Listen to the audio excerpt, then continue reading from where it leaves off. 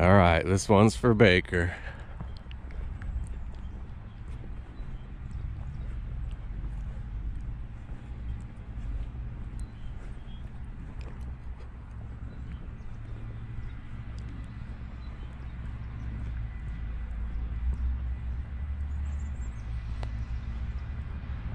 I don't think that's it. Oh, he's right there. Oh, it's smaller than I thought. Huh. It looks huge online. There's our boy.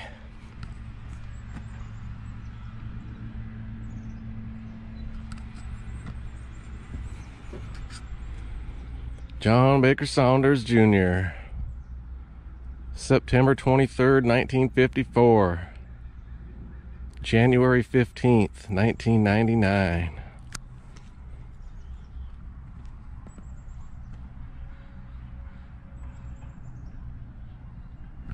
The second member of Mad Season.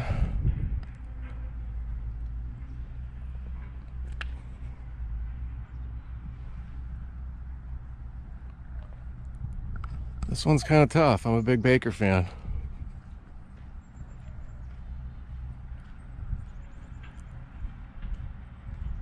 They say he used to come hang out down here and own a small home nearby and just shoot the breeze down at the cemetery. Kind of ironic he got buried here and lived in the surrounding neighborhood. Oh, he's right up front, huh? I thought it would have been like back there.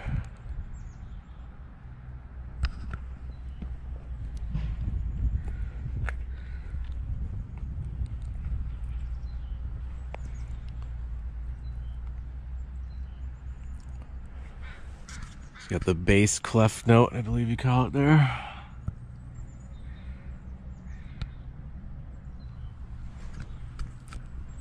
We made it, Baker.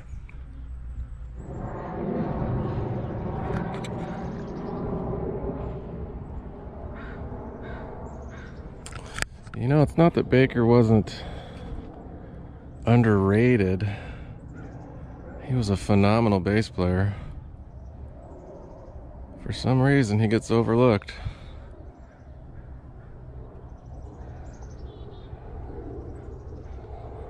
Not today.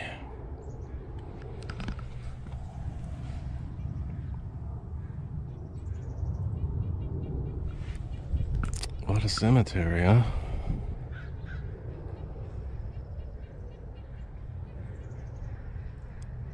Just stroll around for a minute. Somebody left a rock. Interesting.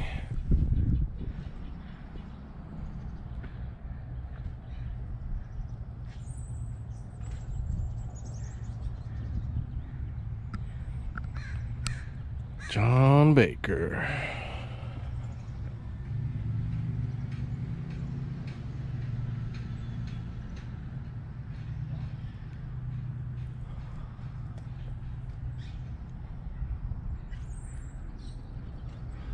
Baker's memorial service was right down the road.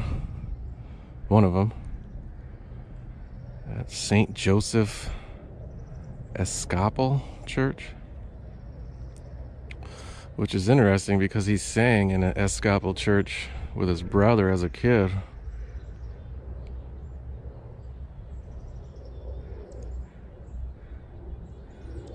You see that hummingbird? Wow.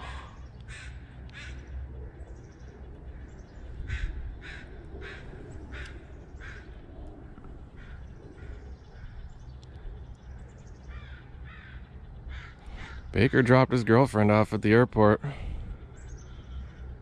Pawned some guitars. And he died that same night. He was partying with a younger dude that most likely brought the substances to his house. He was supposed to be clean. Very similar to Andrew Wood, Kristen Pfaff, John Baker, amongst many others, right?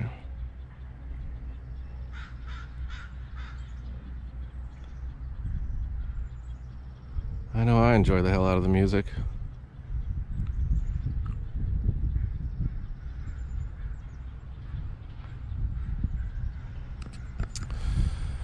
This is an epitaph? Cenotaph? Baker's ashes are not inside of it.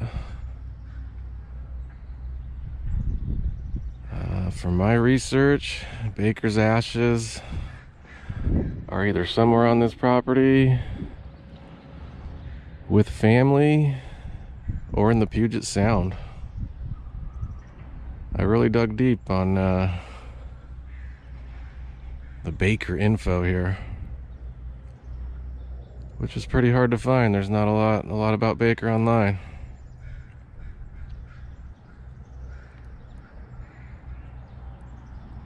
McCready friended him in rehab, brought him to Seattle. McCready even bought Baker a couple instruments when he came to Seattle. McCready had that power of the Pearl Jam success. I mean, I think he didn't buy him one guitar, he bought him a couple.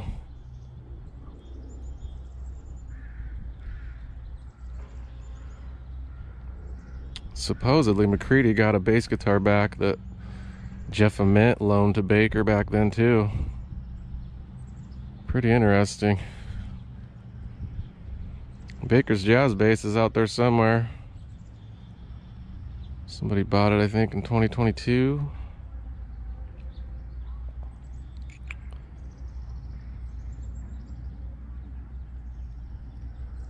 Good old Baker.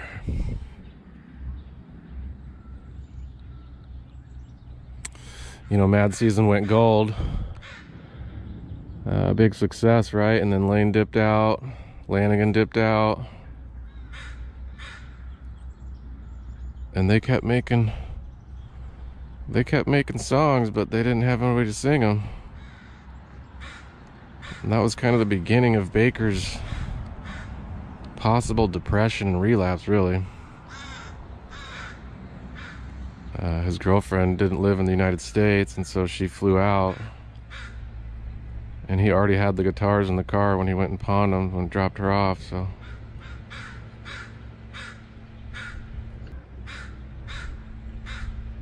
And so with Mad Season dwindling, he became a member of the Walkabouts, Seattle band. He even went to UK and toured.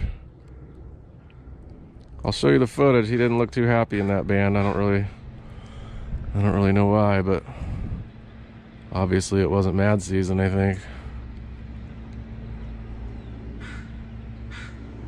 And then supposedly he was released from the Walkabouts.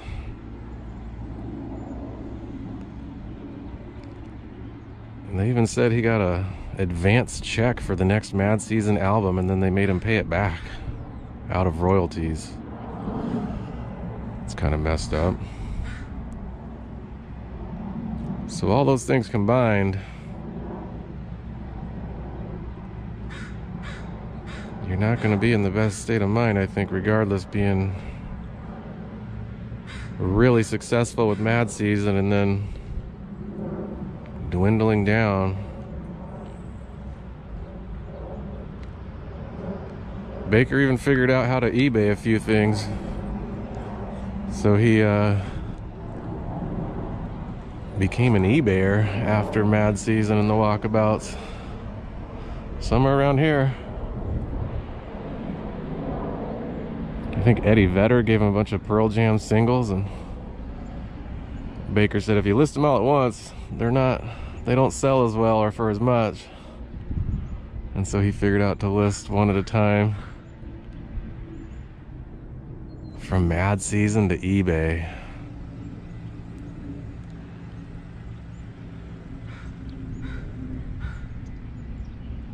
Well, I gotta Uber out of here to the next stop.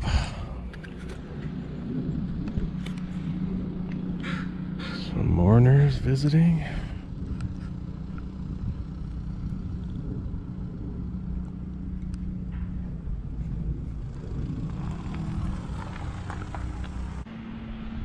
Well, short and sweet, I gotta roll. I'll come see you again, buddy.